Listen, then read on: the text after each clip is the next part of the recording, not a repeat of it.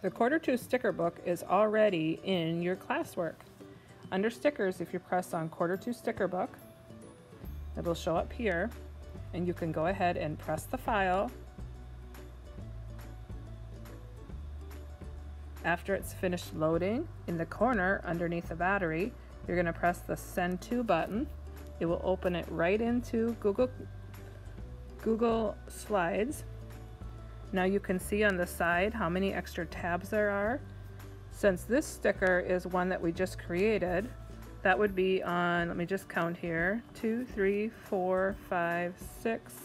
Slide 6 is your mine number 1. I could add it right here from my photos. Here it is. And you have your first sticker. Now if you get any other stickers starting in quarter two, this is the book that they're going to go into. They're not going to go into your other sticker book. So we're going to try to see if we can fill the sticker book.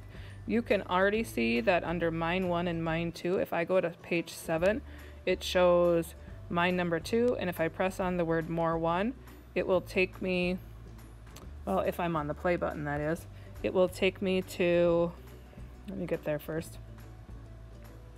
It will take me to the next page, and I can click on more stickers too, and it'll take me back to the other page. And then if I press the home button, it'll take me back home.